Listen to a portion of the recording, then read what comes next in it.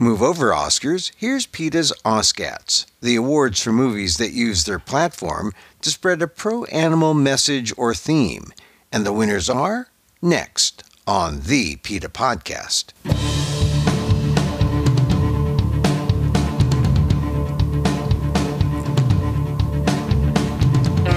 Welcome to the PETA Podcast. I'm Emil Guillermo, your host for this inside look at animal rights. Brought to you by PETA, the largest animal rights organization in the world. On today's episode, when the Oscars come out, you know it's time for its animal-loving friend, PETA's Oscats. PETA's way of honoring the best films of the year that had a special theme or message that was especially animal kind or friendly, or a production that did film in an innovative way to reduce the number of animals needed in a film. This year, unlike the Oscars, where Everything Everywhere All at Once seems to be the one film that is getting all the heat and attention, in the Oscats, animation films stole the show. Here's my conversation with PETA's Courtney Penley on the PETA Podcast. AFTV, the Animals in Film and Television division here at PETA, tracks all film and TV productions, and we work with creatives to help them make their productions kind for animals. And after screening practically everything that comes out each year, we like to recognize a handful of those films and stars for compassionate and animal-friendly messaging, which is what we're doing here with the Oscats. This is our 6th annual Oscats. Big deal. Yeah, and now the 6th annual, and I think we've covered most of them, except during the pandemic, it was kind of hard, but we're covering it this year because the movies are roaring back. And it's important to note that you look at everything out there and to make sure, is it how they're treating animals or just in how they're messaging about animals in their movies? Yeah, there's a large span of what we're looking at here. So we recognize films, actors, crew members, to whoever it might be that's helping to promote compassionate filmmaking for animals. So whether that means using faux fur instead of animal hide, which is what we're awarding this year in Black Panther's Wakanda Forever, or featuring a protest demonstration and storyline on anti-vivisection in The Bad Guys, the animated film, we are just looking at all little moments and big moments and opportunities to celebrate filmmakers. If people look at the regular Oscars and then they look at the Oscats, there may be some intersection, but these are some of these films you may not have caught those moments. People may not have noticed them, and it's worth, saying, hey, look, this was a moment in film in 2023. It's worth it, and here are the people who exemplified compassion in film. That's how we feel. While there are many Oscar contenders that we absolutely loved and screened, what we're really looking for are these moments that are just so, whether they're tiny, whether they're big, they're just moments that are great for animals. And that's not what the Oscars committee is looking for, right? So we make our own rules when it comes to these. Some of our categories will cross over with the actual Oscar awards. So we have the Best Animated Feature, for instance, which went to Puss in Boots: The Last Wish. Now, what are they looking for when it comes to Best Animated Feature? I'm not quite sure, but for us, it was the heart-touching adoption messaging that was featured throughout. They called attention to the plight of homeless dogs, the horror of animal hoarding, and they also continued a conversation from the first film on declawing and just how horrendous that is.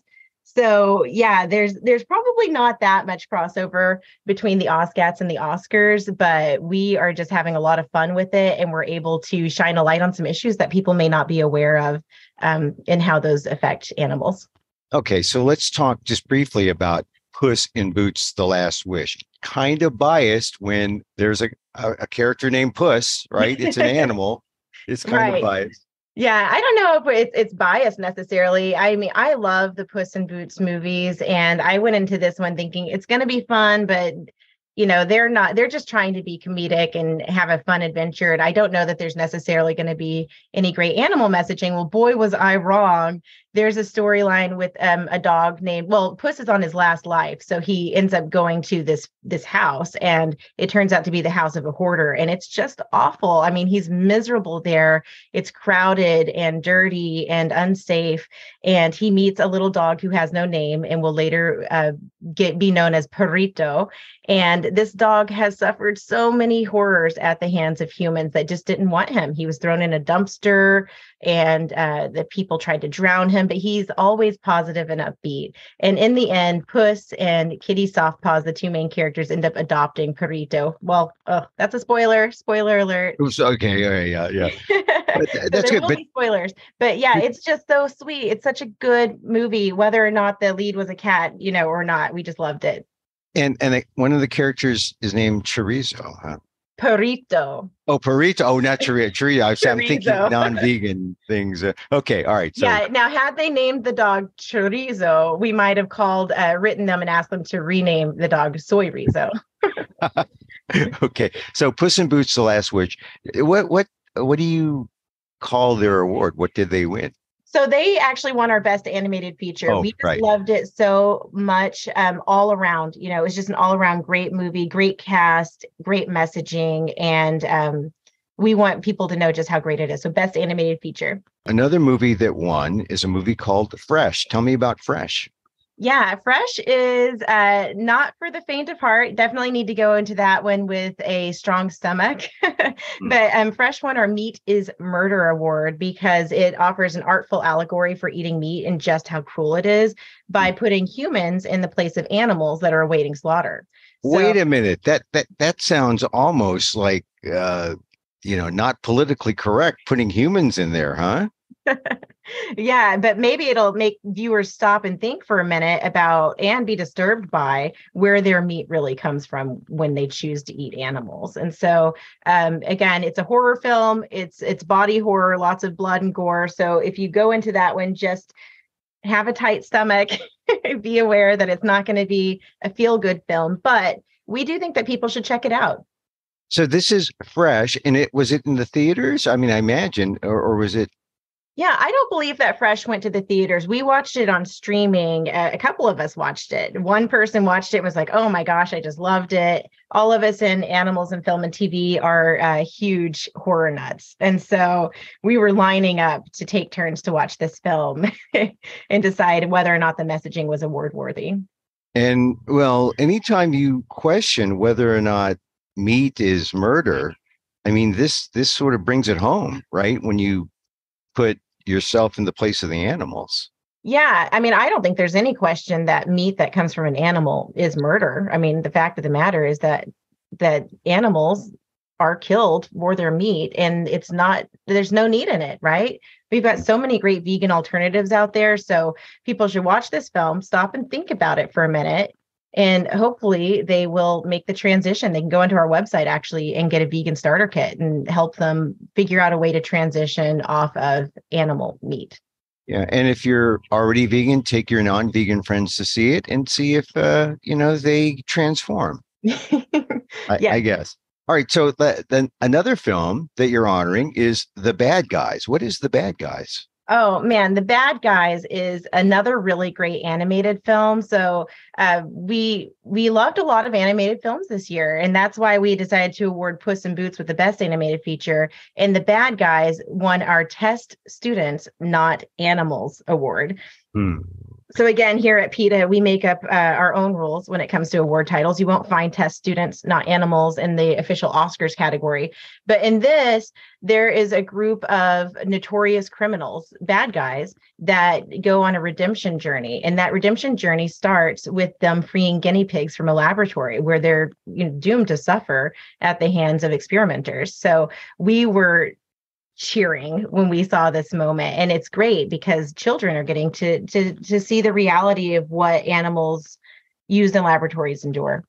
Yeah. Does it have the power of really changing or having an effect on people's attitudes toward vivisection, you think? Well, it's an animated film, so we're not going to see any video footage of how realistic those horrors for animals used in testing are. It's also targeted for children, so it's going to be a pretty G-rated messaging. But we thought that it was lovely, and we hope that people will see it. We'll see that people are outside of this laboratory protesting the cruel testing that is being done inside the lab, and that they will connect with the main characters and their mission to free the guinea pigs. And so our hope is that it will get people thinking about vivisection and the realities of what's going on behind closed doors in these labs. So the bad guys wins the Test Students Not Animals award, which is great. So we covered some, films that maybe some people might have missed they should catch, because these are the movies that are worth focusing in on to get an animal message or to see how animal messages are used in Hollywood. But you do some traditional movies too. Let's go to Best Actor. Best Actor. Here's a guy who wins, who's been in a lot of movies.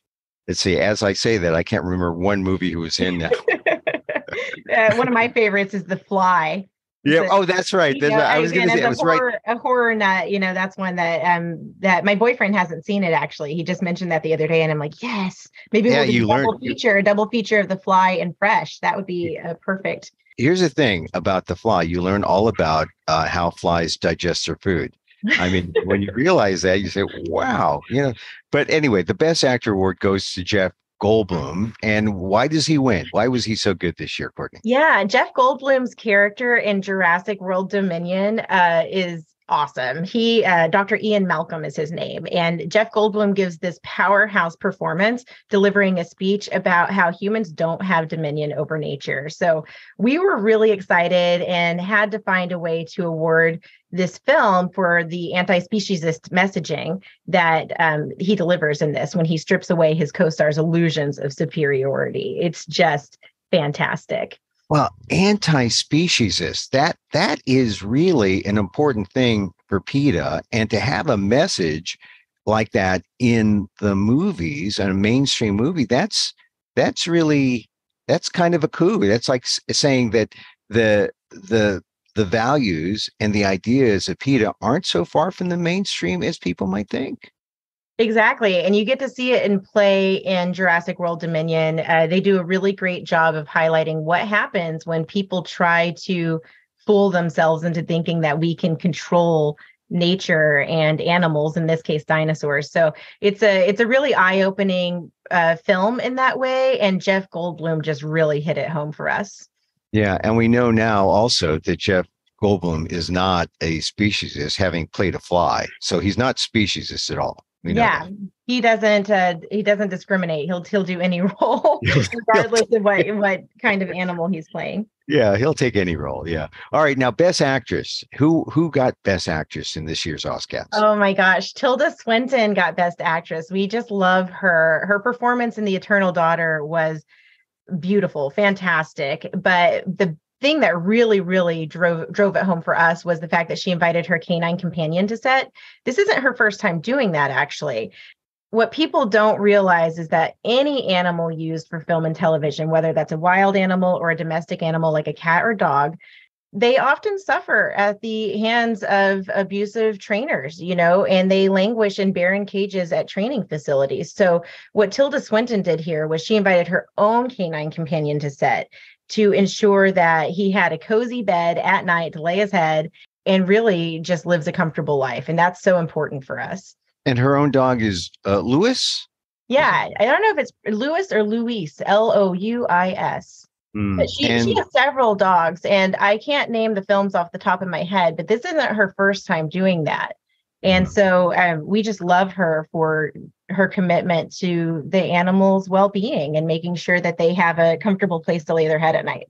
It's like Take Your Dog to Work Day for the movies. That's what we're saying. Yeah, we write to filmmakers all the time and we say, hey, if you have a dog in this, have a Take Your Dog to Work Day. They will love it. You know your dog better than than anybody. And what people see on a film set is just a tiny glimpse of the life of animals that are used for film and television. So while people might be on a film set and be like, oh, I think that dog was fine, they don't realize what training techniques go into getting that dog to behave the way that they did. And they don't know what happens to the dogs afterwards. But when filmmakers or actors choose to use their own companion animals like Tilda Swinton did, or like Bradley Cooper did a couple years ago in A Star is Born, then we know what kind of life that animal lives, and we know where they're going at night, and we feel really comfortable with that.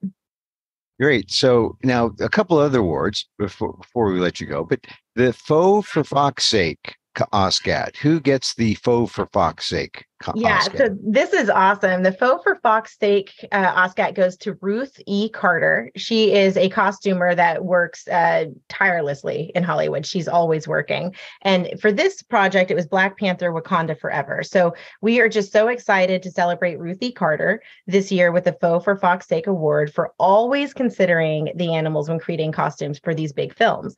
In this one, all of the fur that we see on screen is cruelty-free. Yeah, it's funny. It's where I am right now as we speak. There's a bit of a cold wave going through the country, and I noticed that, okay, the cold is here, but I don't see as much fur. I see a lot of fake fur. I see a lot of people avoiding fur. That's a real thing over the last generation. That's a positive thing, and now it's like in the movies too. Yeah, that's the best thing ever. We're seeing a ban on fur. They're not recently here in California where I'm at, they banned the sale of fur in stores. And so we're starting to see people say, hey, that's gross. It's cruel. We don't want any part in it. It looks neat. So why don't we just make faux versions that can keep people warm and look stylish? There's no reason for an animal to suffer for a coat. It's just silly. So Ruth E. Carter wins the Faux for Fox's Sake Oscat for Black Panther Wakanda Forever. We're going to do one more. Jordan Peele he gets an award for Nope. And now a lot of people like his style of horror because it brings a kind of diverse message into the genre of horror. Why does he get an Oscat? Yeah, Jordan Peele. We do love Jordan Peele, and we really enjoyed the film Nope. But what he's getting for the Oscats this year is our Primo Primate Award. He's getting this because he and his team relied on humane technology to bring Gordy the chimpanzee to life and to highlight just how psychologically brutal film and TV sets can be for animals. This is the type of ingenuity that we absolutely love to see and celebrate. Yeah, so he's actually showing how strange it is for real animals by showing it through a CGI chimpanzee so that that it didn't really go through the trauma, but he shows the trauma.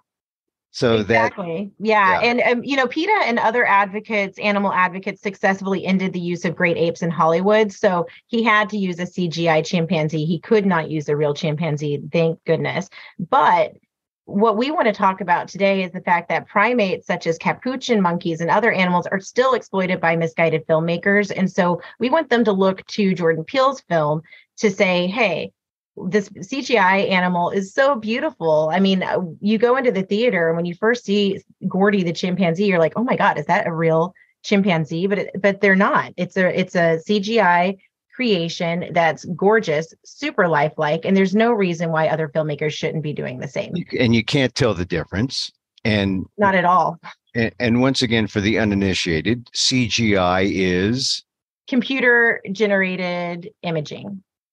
And that's a thing. That's a thing. And PETA helped get that in. And I imagine because CGI is so good now, it has probably eliminated the need to put real animals on the set by about 90% or so. Yeah, absolutely. There's no reason, I'd say 100%. There's no reason at all that people should be putting animals on set at all. And this opens up just a quick conversation about another film that did not win an Oscar this year, but we wanted to celebrate in the moment. This is Cocaine Bear. So Cocaine Bear just came out like a week ago or so, and we were blown away at how stunning the bear in Cocaine Bear is. And we were just like, oh my gosh, is this a real bear? We had to write to ask.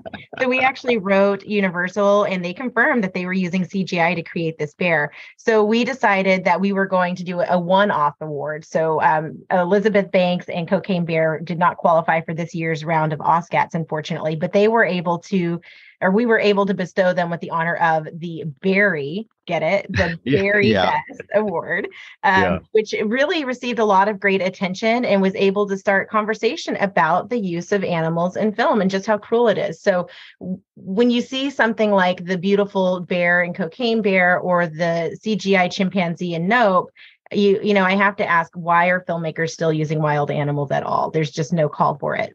Yeah. And this is just another year. I mean, it's been going on for a while, and it is amazing how it gets better and better. So there really is no reason to have real animals on the set and to put animals in any kind of danger where an abuse can occur. So, well, I want to mention this again, because this is important, because there is a little disclaimer that Oscars, Academy Awards, they're registered trademarks of the Academy of Motion Picture Arts and Sciences, not affiliated or associated with PETA, and nor do they endorse, sponsor, or otherwise approve of PETA's Oscat. So this is kind of like a Rebel Awards kind of thing, huh?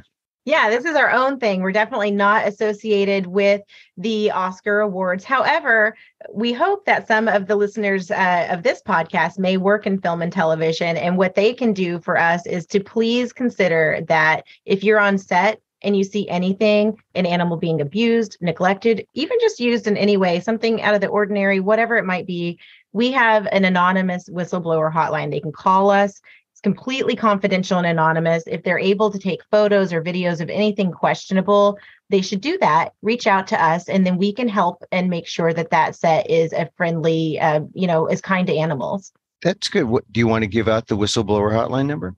Well, they can just go to PETA.org and they'll find us on there, or they can email us at aftv@PETA.org.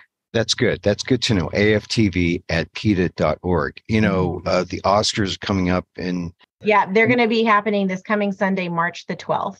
And so, the big film that everyone's talking about, because it's kind of one on the run up, Everything, Everywhere, All at Once. EEAAO, everything, all at once. EEAAO, I call it, which is kind of sounds like Old MacDonald. But it's a big Asian film, and it's exciting. And I don't know if you guys noticed, but they had hot dogs. They had and I don't know if they were vegan hot dogs, but maybe I think Oscar Mayer ignored a letter that they sent to them about they wanted free hot dogs or something. But I don't know. Have you checked out whether the hot dogs in the film are vegan? In a world where people have hot dogs as fingers, that's an interesting one. Yeah, I absolutely loved Everything Everywhere All at Once. And we did reach out to the production, but not about the hot dog fingers.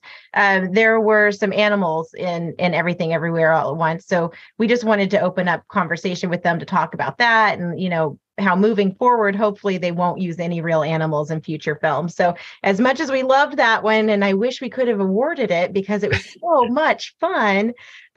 It's just a wild ride. We weren't able to find any positive. Well, we weren't able to award it due to the use of animals. And there was one storyline which was kind of fun, but not necessarily award worthy.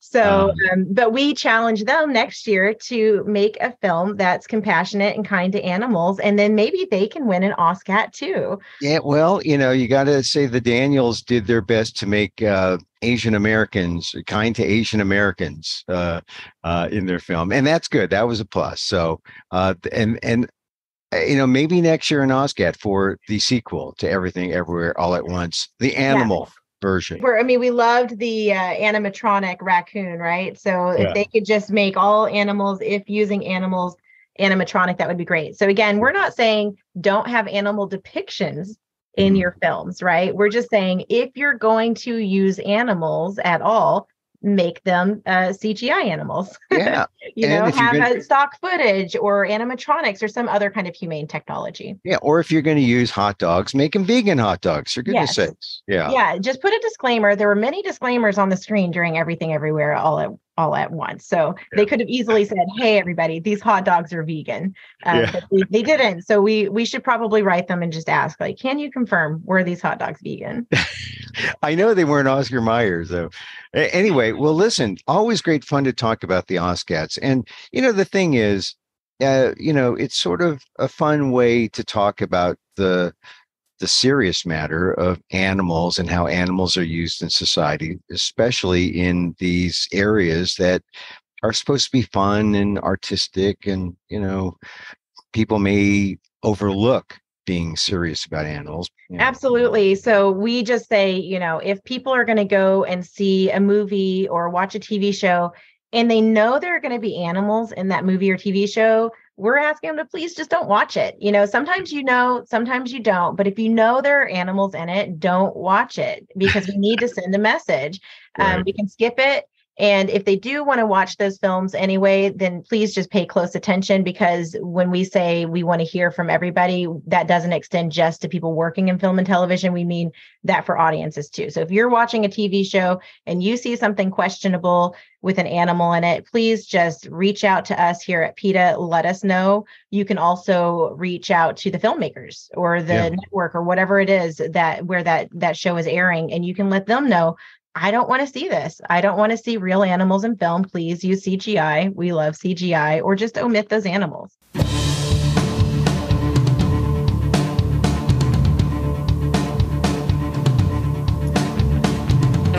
PETA's Courtney Penley on the Oscats. Go to PETA.org for more about the winners. And that's our show for today. Hey, thank you for listening. Don't forget to send a link of this show to your friends. Tell them you like the PETA Podcast. Contact us at PETA.org. You can find me on Twitter at Emil, that's EMILAMOK, or see my vlog at AMOK.com, or see my work at ALDEF, AALDEF.org/blog, the Asian American Legal Defense and Education Fund. Once again, AALDEF.org/blog. Or if you're in New York City, you can see me off Broadway, March 9th through 26th, in Ishmael Reed's The Conductor at Theater for the New City in New York City.